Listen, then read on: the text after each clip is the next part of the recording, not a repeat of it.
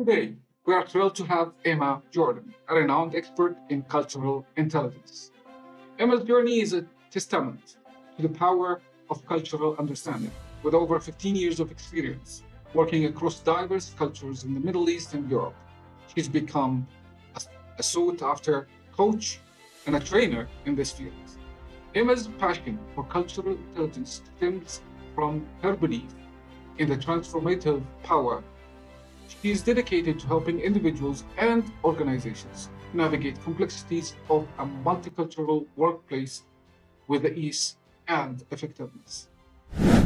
Of the assignments of individuals moving from their home country over to the UAE, 70% of the ones that fail are because of the family feeling unsettled. But cultural intelligence goes deep into thinking about, strategies that we can put in place so that we can work effectively with people from different cultures. So it isn't just about cultural awareness, but it's about how can I then take that awareness and apply it effectively, and think about what changes do I need to make each time I make an interaction with somebody else? What are the differences that I'm likely to face? What are the similarities, and how is that going to play out in our interaction, and how might I need to flex my approach so that that interaction is effective? In this interview, we'll delve into the importance of cultural intelligence in today's globalized world. Emma will share her insights on how to build cultural awareness, bridge cultural gaps, and foster inclusive environments. So join us as we explore the fascinating world of cultural intelligence with the insightful Emma Jordaan.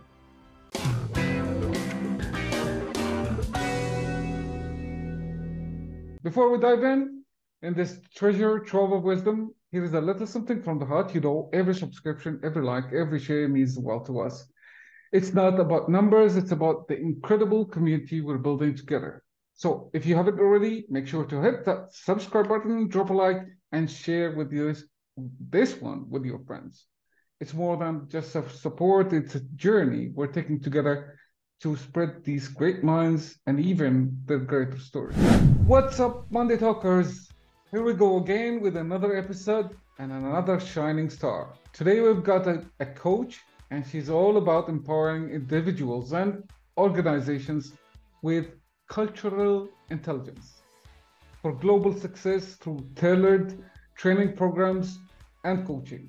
Joining me today, Emma Jordaan, the founder of and CEO of Infinite Consulting, right? Hi, Emma. Welcome to the show. Hi, thank you for having me. Emma, you've worn many hats: entrepreneur, sales, service learning, development, coach. Who's Emma at her core, and what drives you to keep going? Thank you for that. Emma at her core, I'm a founder, a CEO, but I'm also a wife. I'm also a mum, and I really am somebody that cares about community, and somebody that is a bit of a connector. And I love to help to make people feel included and part of something. I hate any of these exclusive groups, and so. What my focus is always just to try and bring people in and help them to feel part of something. Cool. So what's the story of Emma? So the story of Emma, so I have been a learning and development professional for 15 plus years.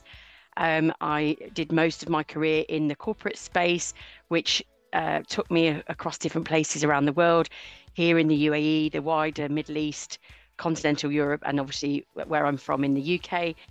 And that then gave me lots of experience and exposure to lots of different cultures. And that really got me inquisitive to learn more about different cultures and how does that play out in the everyday, in our everyday life. And so that set me on a journey learning about cultural intelligence. And I then decided to get facilitated in cultural intelligence. And then since I've set up my own learning and development consultancy that now specializes in cultural intelligence. Beautiful. So you love what you do. Absolutely. Amazing. So you're looking for even, and you got so much recognized to be a thought leader in this cultural intelligence, with a growing global presence especially in UAE. Let's start by defining what do you mean by cultural intelligence?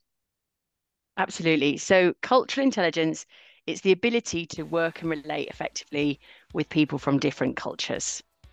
So you can see how it's very apt for this particular region where we have so many cultures living and working together.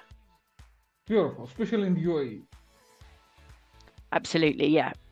But cultural intelligence goes deep into thinking about, strategies that we can put in place so that we can work effectively with people from different cultures. So it isn't just about cultural awareness, but it's about how can I then take that awareness and apply it effectively, and think about what changes do I need to make each time I make an interaction with somebody else? What are the differences that I'm likely to face? What are the similarities, and how is that going to play out in our interaction, and how might I need to flex my approach so that that interaction is effective?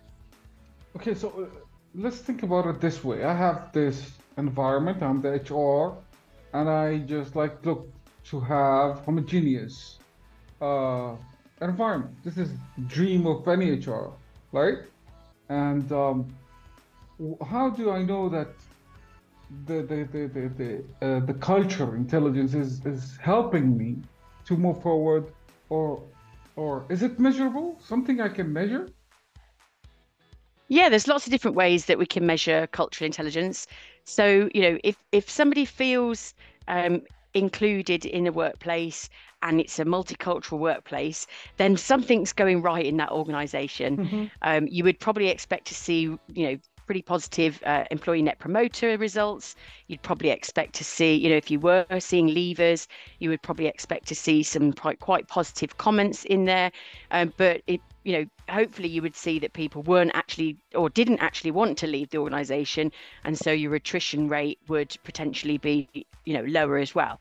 The reverse of that is you've got a culture where people don't feel included, they don't feel valued or respected or heard. And so what you then get is a pretty disengaged organization, individuals leaving regularly, and then your exit interview notes will probably, well, if people are honest, will probably give you some honest feedback about what's really going on in your organization. So cultural intelligence, when applied in the workplace, helps to make sure that we're thinking about ways and means we can actually include all different people. So even if there is a dominant culture within a workplace in terms of, there's a dominant nationality within the workplace, it doesn't necessarily mean to say that the way that that nationality does things is the right way, well, or the wrong way for that matter. But what we need to do is when we think about bringing people in from different cultures into an organization, how can we help them to feel part of something? And our cultural intelligence is a great deal part of that. How do you find the right pattern or the right formula that works for diversified individuals coming from different background of cultures? Indians, Arabs, all that types of just like a different culture background. If I want to set up this office, it has to have one, let's say, environment that is working fine with everybody. So how can I set Yeah. up this environment standard to make it working for everybody? So I think once we become aware of all of the different cultures that are within our workplace, we will then start to see how we perhaps approach things in entirely different ways from one another. And that can be anything from the way that we communicate or the way that we build relationships with our colleagues, or it could be, the way that we negotiate our sales, the way that we work as a team, and so on. Um, Once we become more aware of those elements, we can then start to think about, okay, and how do we want to work effectively together? We might be tackling something in an entirely different way to each other. Well, what's the right way for our organization? What's the right way for our brand? What do our clients expect from us? And once we start to think about those things, we can then put together, kind of a way that we do things around here, like a roadmap of this is how we do things in our organization. This is the expectations that we have of you as our employees. And then we're all can be held accountable to, that way of doing things. And in that respect, then we all need to kind of fall into, this is the way that we're going to communicate with our clients. This is the way that we're going to, make decisions within the organization. This is how we conduct meetings and so on. Okay, so at the beginning, when you were defining the cultural intelligence, you said people feel they want to stay, people feel they want to leave, which means emotions, right? It's hard to measure emotions in the world of human, let's say, and this is really tough. So expressing emotions depends on cultural background as well. So how do you define the amazing synergy that we have here in the UAE? How does it work? And what's the relation between culture and emotion? Yeah, so so there's obviously emotional intelligence, EQ. Cultural intelligence, CQ, is kind of a step on from emotional intelligence, because typically when we get educated about our emotions, we get educated about them within our own cultural context, because all different cultures, as you say, express their emotions in entirely different ways. So you could be highly emotionally intelligent within your own culture, but if we then picked you up from your home country and dropped you down here in the UAE, you wouldn't necessarily be able to apply that same logic in terms of the way to manage and regulate other people's emotions. And so cultural intelligence basically takes emotional intelligence one step further and says, and how do we apply that across different cultures? But you're right, cultural intelligence or culture itself is a very emotive thing, because we're talking about the specific values that individuals align to. It's what do I believe in? What are my assumptions? What are my, what's important to me? What's important to me in my family? It might be a wider thing. It might not be just what you think. It might be, what does the whole group of us think? It might be family, or it might be team in the workplace. So yeah, it really does play on people's emotions. I mean, there's some stats in terms of, as an example, people that are relocating to the UAE. There's about 70% of the assignments of individuals moving from their home country over to the UAE.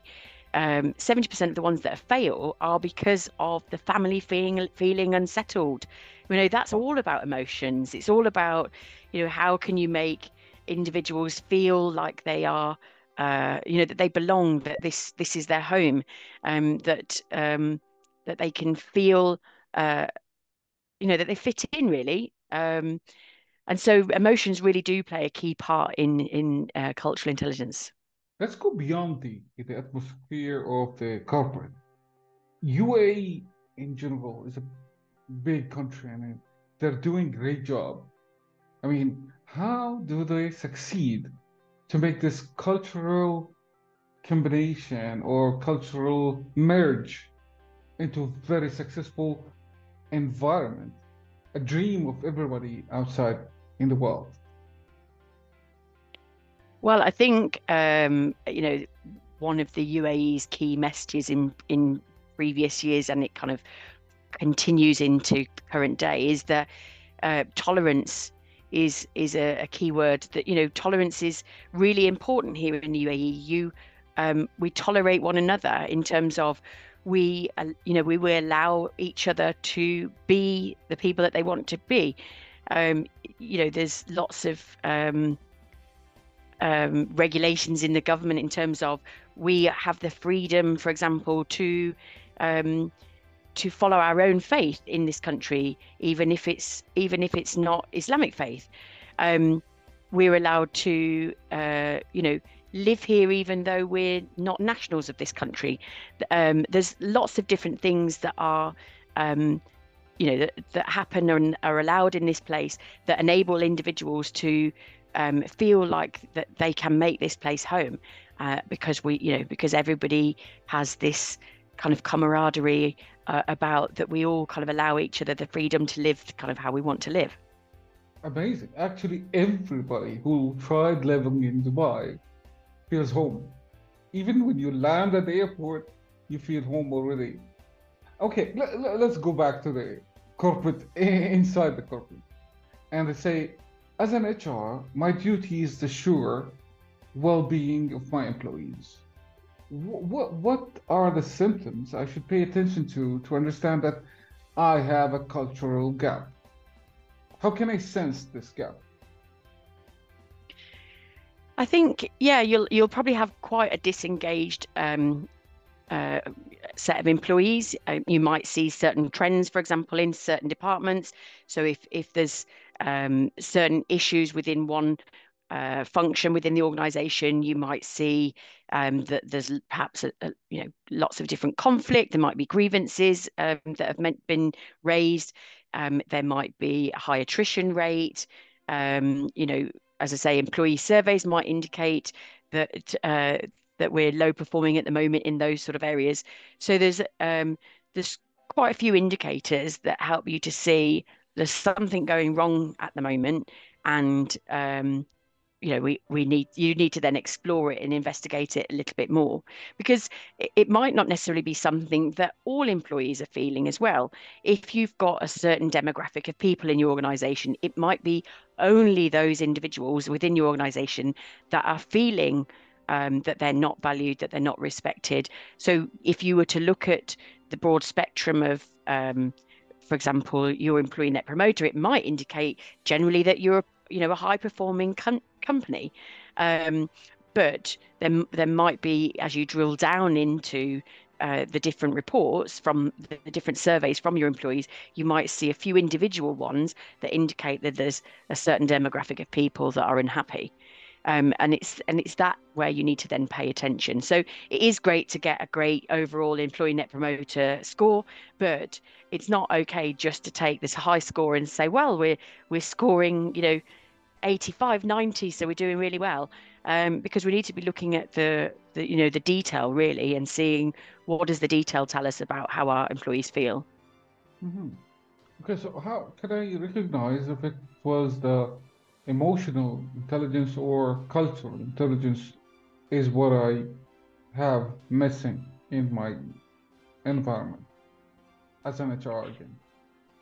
So I think in the UAE, it's highly unlikely that individuals will be, working within a monocultural organization, meaning that there's only one culture. So highly likely that if it's here in the UAE, that the problem is more of a cultural issue rather than an emotional issue. But those emotions might be arising because of the culture and the values at play within like one employee versus another.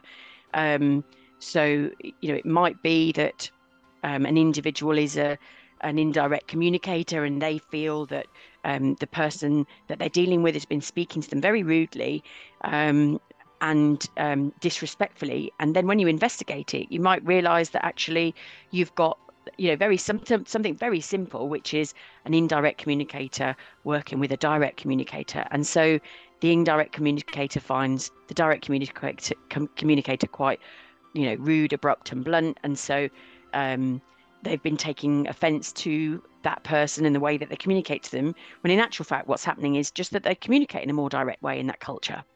So educating individuals within your team to start seeing these cultural differences and also similarities, to then start to kind of take less offense. And just, I think we often immediately look at the other person to blame for the reason why something isn't working, whether it's the reason why I feel offended, or the reason why um, um, we're in conflict. It's the other person's fault. And actually, sometimes it takes us to look inside ourselves to recognize, actually, let me just pause a minute.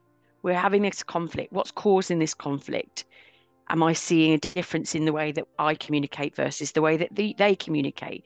Let's not immediately jump to the assumption that this person's really rude and is trying to offend me and disrespect me. Maybe if we just paused and thought, I wonder if it's because they just communicate in a different way to me, then we might then start to, we could just then have an open conversation and say, hey, like sometimes when you speak to me, I feel like you're quite blunt, and I'm not really sure how to take that, whether you mean it in a disrespectful way. And I think if you kind of had those open and transparent conversations with your colleague, they probably don't even realize that they're being that offensive because it's just the regular way that they communicate with each other. So at that point, you'd be able to then say that, they would be able to respond and say, gosh, I hadn't appreciated that, I was causing that much offense to you. And they could be more mindful then when they're in those conversations. I love this. Let's go back to this. Like everybody who tried living and working in the UAE, notice this one thing. Like there is one nationality of each company. Like this is American company, this is English company. This is really dominating the environment, which means even hiring will be like having more dominant number of employees to be American or to be English or to be Indian, and they all work together and support each other, even different hierarchy in the company. So if I, as a different culture, joining this team in any kind of competition or whatever, I got this chance and I joined this team. I have to adapt. So what is the healthy environment? Should the employee adapt and feel uncomfy communicating through with the other employees through their culture, let's say, or there is some kind of different environment that has different culture standard, which is healthier? Yeah. So, I mean, it's a great question. So let's assume, or let's imagine that we've got a, monocultural team here in the UAE. So it's just one nationality all working together. And then the organization hires somebody in from another country at a senior level and says, right, this is the new boss, guys. This is this is now who you report to. But the way that they approach things is entirely different to one another. So, one of the first things we should be doing is kind of educating our team to better understand each other's cultural values, so that when there are interactions with the team, we can then start to see why the manager behaves in a certain way or why the team members behave in a certain way, to make sure that that when the manager joins, the team as a whole can kind of hit the ground running. You can't have a situation where we say, well, just because you're the only person from this culture, or just because you're the last one in, you now need to just conform. There has to be kind of a mid ground where we then say, okay, well, this person communicates in a different way, or this person makes decisions in a different way. And so, or even, like I say, the simplest thing of hosting a meeting across different countries around the world, the way that a meeting is conducted is entirely different, even down to the seating plan. In some cultures, the senior person sits at the head of the table. In some cultures, the senior person sits in the middle of the table. So there's even just the basic things like that of your new manager comes in, he comes from a culture where they sit in a different position. On the very first meeting, you could end up like offending the manager because you've sat in his seat and you've not done it intentionally, but we've not then discussed how does that work across different cultures. So immediately we've caused some friction in a meeting. So it's just really like simple stuff like that we also need to talk about. Nice. Okay. Let's go to stats, just like you mentioned. And there's a very interesting one that says 40% of all overseas assignments fail with the employee repatriated back home without completing their objective. Yeah. The cycle for hiring and layoff is really painful for HR people. Yeah. Is there anything related to cultural misalignment that can enhance or reduce this firing issue?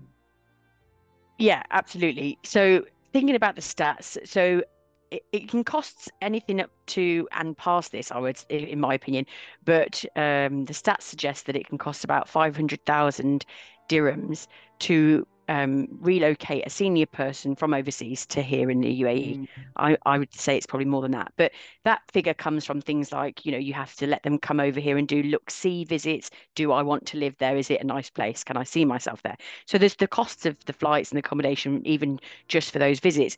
Then you've got all of the flights to get them over here, the cost of getting their content over here from their homes. And so it becomes a very costly relocation move to get somebody here. But as you say, then 40% of those relocations fail, Yeah. before the person's actually met their objectives, and 70% of those fail because of the family not Mm. feeling comfortable. So it's not even necessarily the assignee; it's actually the family that's coming with them as well that can heavily influence that. So for me, the key thing that I capture from those stats is what we're not doing as organizations is supporting our employees on a kind of educational journey in terms of what is the culture like that you're going to? How does that differ from your own? And what are the similarities? But based on those differences and similarities, um, what challenges are you likely to face? And also thinking past or beyond just the new employee, you have to think about how are we supporting their family as well. These cultural educational pieces that we host don't just need to be with the employee, they need to go beyond that. We need to also be thinking about, are we helping the spouse? Often when somebody's on an assignment or coming from their home country to here, if they're married, their partner has potentially given up their job and their career Mm. to come with them on this journey. Now, that individual then has to work out trying to find a new job, trying to build a network and a professional community around them in order that they can then kind of pick up their career. And that's not easy. If you're not known in the region in terms of, you're not known in your field with other professionals, it isn't just a case of applying for a job on LinkedIn and then you've got it. You have to, Dubai or the UAE is very much a place of who you know, not what you know. So, Mm. but people don't necessarily realize that when they get here. So, how are we building up that spouse, and how are we, helping them to connect, and how are we helping them to, get back into the workplace, as an example? Or it might be that the spouse it doesn't work, but then they're very isolated. They're sitting at home all day with no friends, nobody to communicate with. The only people that they can contact is the people that they know back home. And family and friends are probably likely saying, "Well, if you don't enjoy it, just come home." And so before you know it, the assignment comes to an end. So it's really important that organizations think about, how are we giving our employee cultural education, but how are we also supporting the family as well? And that can be as simple as putting them through some cultural coaching sessions so that they then start to come to grips with the cultural values of the country. And that doesn't just involve learning about UAE culture, it also involves learning about all the different cultures that you're going to come across in this country. You're not going to only work with Emirati people, you're going to work with people from all different places from around the world. So we need to come to grips with, what is that like then if you're juggling, one of my clients has 86 different nationalities working for them. Wow. So how do you juggle that in the workplace? A team might consist of 20 different nationalities. So you need to make sure you equip them with all that information before they arrive here. So what do I expect to gain when I register for cultural training? How can I measure success in cultural intelligence or So cultural it's knowledge? so um, when you're relocating, the success of your relocation is a unique one and personable to you. What success looks like for you might look entirely different for somebody else. So that is part of the conversation that we have.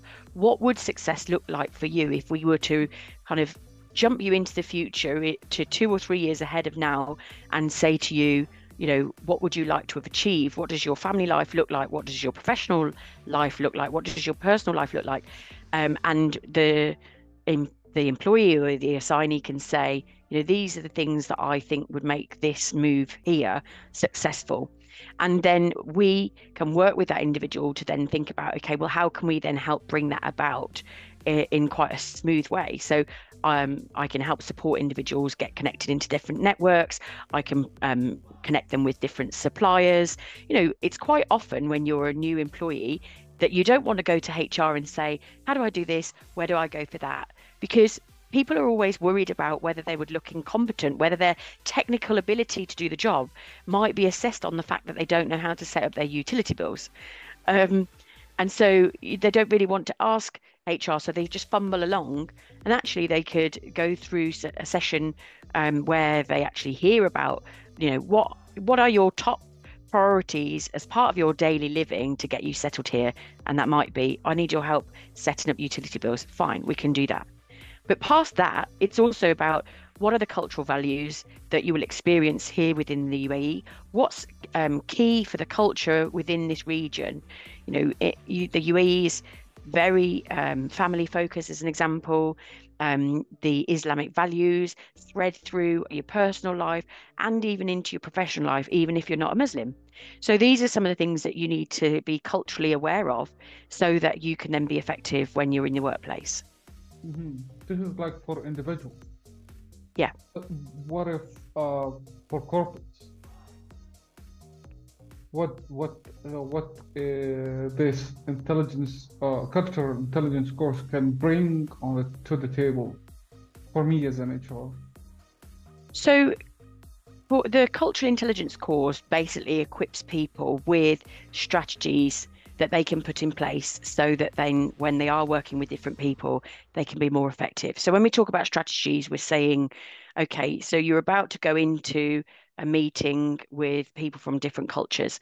Have you thought past beyond the agenda? Have you thought about who's in the room? Have you thought about how their culture will influence the way that they will share or communicate during that meeting?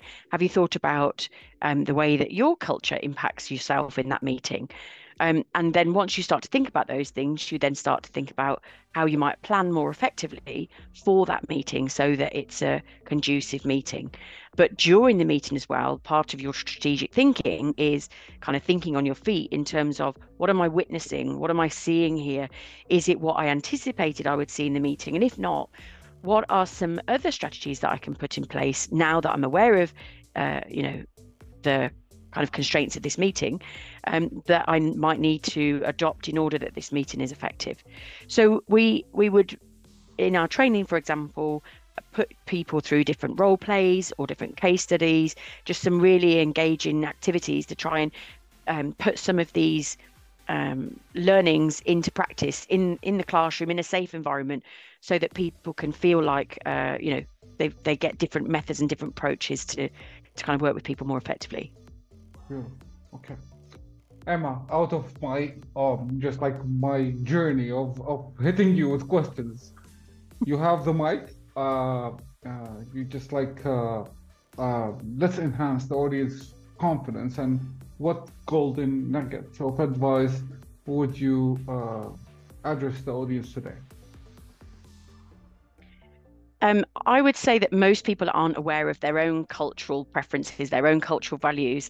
And so for me, the key thing would be how can I become more aware of my own cultural value preferences?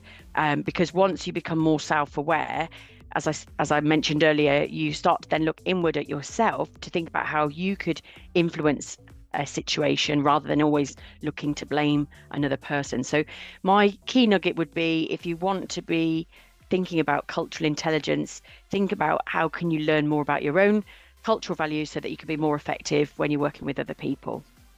Beautiful. And lastly, for anyone who wants to dive deeper into your world, connect with you, how can they find you? Website, social media, spill the beans. Okay, so I'm on LinkedIn, Emma Jordaan with a double A.